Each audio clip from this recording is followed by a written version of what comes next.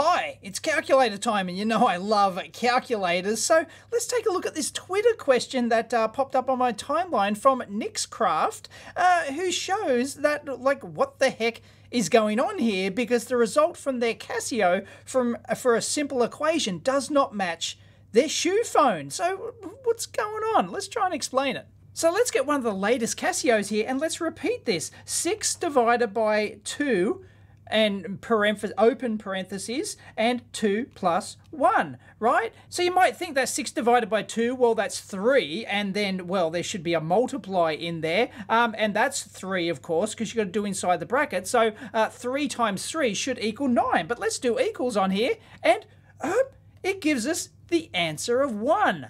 What's going on? So let's try that on my Android shoe phone here. 6 divided by 2, parentheses, 2 plus 1. And it's already given us, well, the answer there, without closing the brackets, it's already given us the answer of 9. So why does the shoe phone not match the Casio calculator? Well, it's an interesting question, and it's not a bug. Now, you might think that this is just an issue with, I don't know how, like, these modern shoe phones calculate things. Well, let's get another calculator, shall we? And this is a TI 30XS multi-view. So let's give this a go. 6 divided by 2, parentheses, 2 plus 1.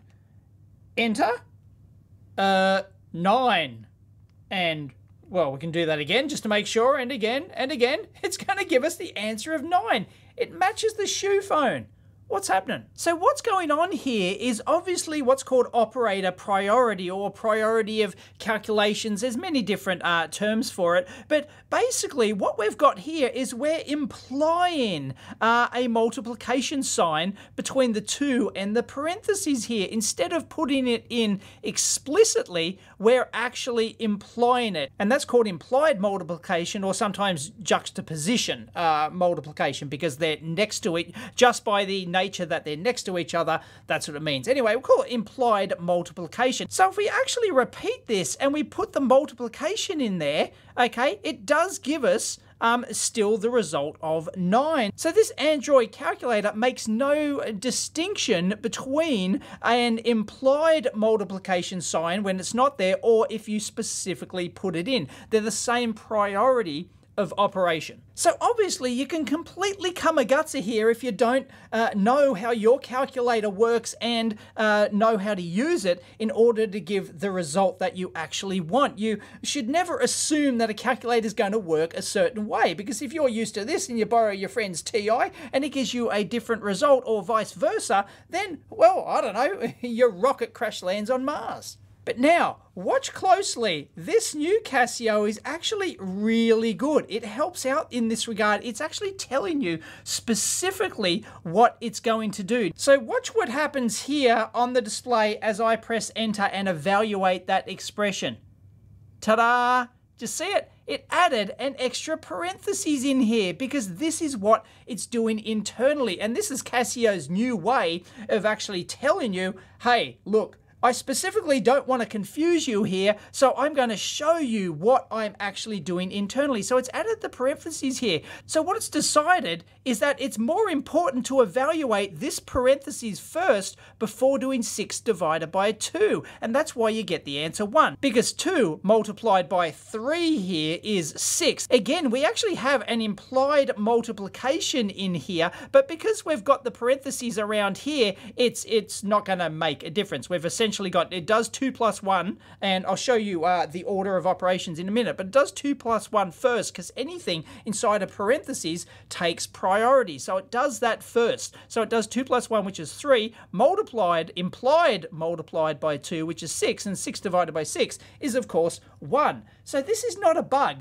It's just the way that the calculator evaluates the expression and has an order of priority. In fact, this particular example seems to be so well known in the industry that Casio have actually included it in the manual, and here it is for the FX991EX, and you can see it specifically gives the example here that we've got, and it specifically tells you how it's going to evaluate it. And it specifically tells you it will deliberately include the parentheses in there. But why does it do that? And this is what you have to look for in your calculator manual for whether or not your calculator is actually going to do this. Calculation priority sequence could be called, order of operations or something like that. The priority sequence of input calculations is evaluated in accordance with the rules below.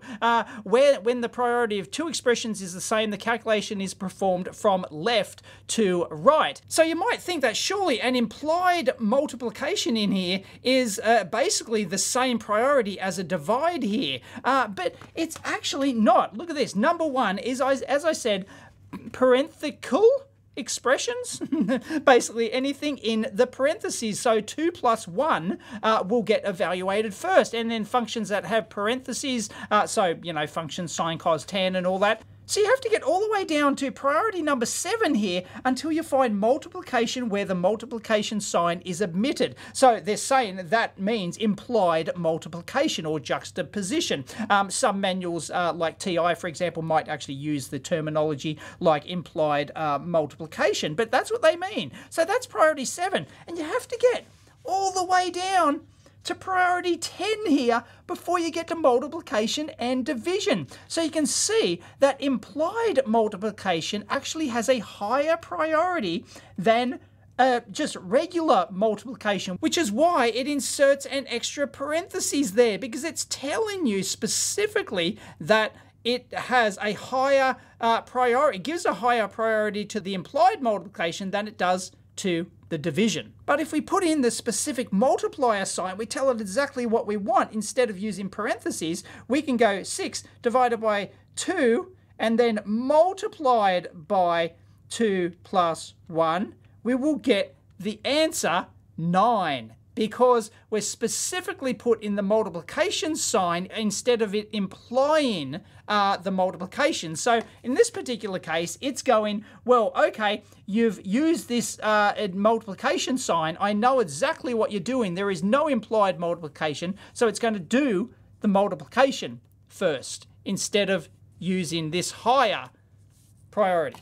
So why on earth would a calculator treat an implied multiplication with a higher priority than a regular multiplication? Well, it probably comes about from basic algebra, and you almost certainly learnt this. This is what's called the distributive property, and if you have A with a parentheses and B plus C, that's actually equal to A times B plus A times C. The dot is the multiplication there. Now, although the calculator doesn't actually rearrange it and calculate it this way, I don't know, maybe it might internally or something, but it certainly doesn't show you that. But the point is, this is how you would write an algebraic function on paper like this. So the calculator actually sees that and goes, right, I'm going to put a bracket around like that, and I'm going to treat that as a function, and that's going to take higher priority over any sort of implied multiplication. And you'll see the same thing happen with something like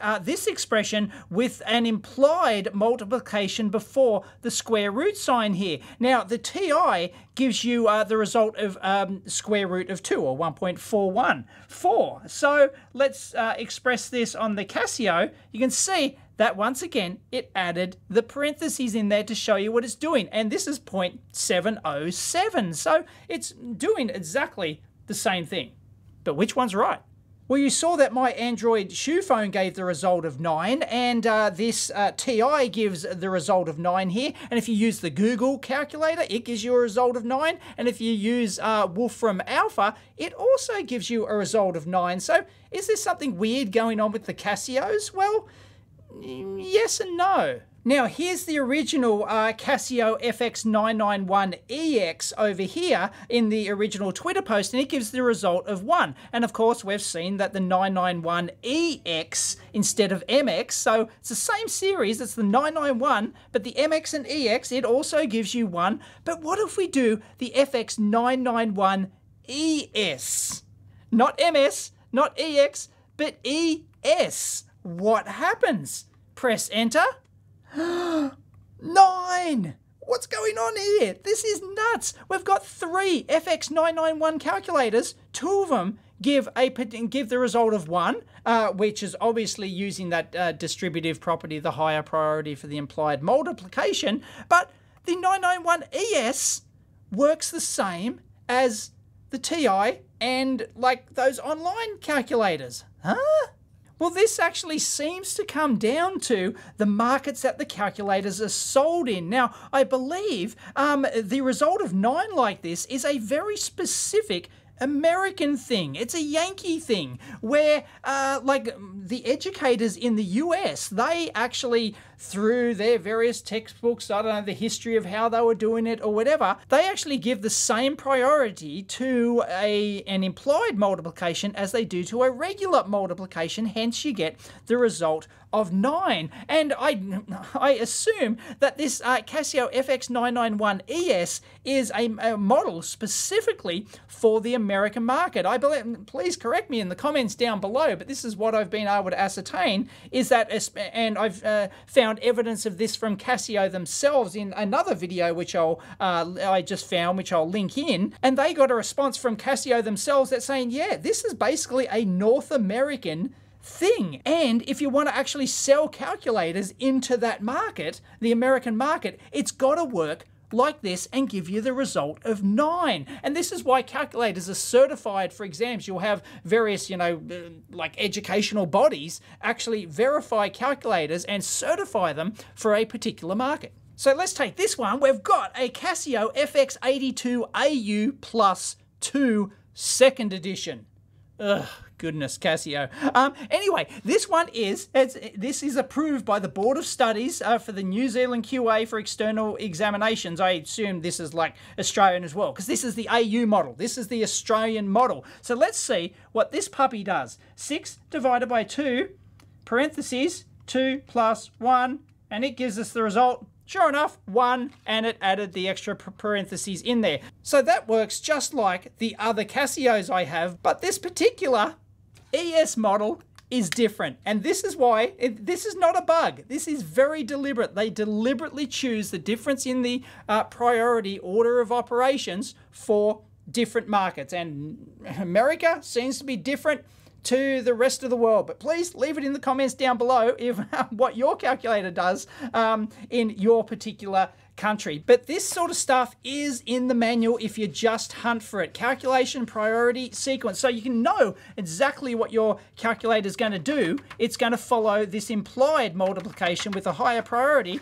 than it does for regular multiplication. But others, like this TI over here, they won't. Here's the manual for that. It says that they're specifically the same. So there you have it. Oh, by the way, I think some of the more modern TI ones actually have a higher priority to the implied multiplication. So yeah, I just don't have one here to show you. But there you go. I hope you found that video interesting, and you got to be careful and know the order of priority of your calculations. But of course, the best way to avoid any issues with this for the calculator, and every calculator will then work the same, is to not imply anything. As you know the expression, assumptions are the mother of all you-know-whats, right? So 6 divided by 2 multiplied. Put the multiple in there, and then parentheses 2 plus 1, and then you will get the result you, well, usually desire for 9. So probably all mathematicians are probably going to say this one is correct. That gives you the answer of 1. But engineers, personally, I'm like old school. I think it should give a result of 9. Just as an aside, Casio came up with VPAM back in the 80s, Visually Perfect Algebraic Method, it's called. And this was a technique to try and, express things exactly. So if you put 10 times sine, for example, you would have to press sine first before you actually put in the number, whereas older non-VPAM calculators, which I greatly prefer, and you'll hear me in videos all the time say, nah, none of that VPAM rubbish, because I'm old school in that regard, then you would go 10 times 10 and then press the sine button, whereas, Casio decided, no, we want things to match what they are on paper so it doesn't confuse the kids, so the calculators don't operate in a different way to what you're seeing down on paper. And this isn't necessarily related to the implied multiplication, because as you saw here, okay, both of these are VPAM calculators, but they give a different result. So yeah, you can't rely on just VPAM and non-VPAM actually giving you this. It's calculators for a specific market. Woo! Speaking of non-VPAM calculators, right, we've got a really old school one here, and we've got a more modern FX260, which I've done a review and teardown of, by the way. Anyway, 6 divided by 2, parentheses, 2 plus 1, equals 2. Oh, God, we got something different again. Try this on here. 6 divided by 2, parentheses, 2 plus 1. And what do we get? 2 as well.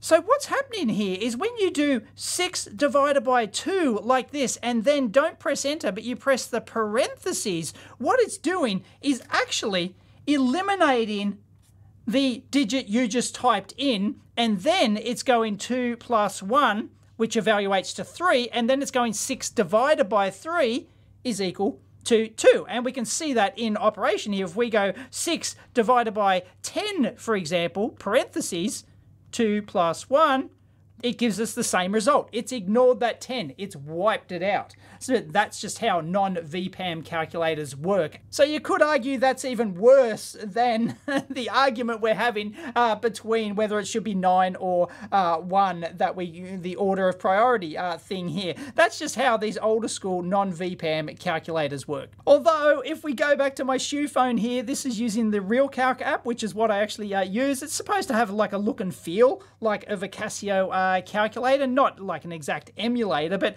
anyway, if we go 6 divided by 2, parentheses, 2 plus 1, it does actually give us 9, just to throw a spanner in the works.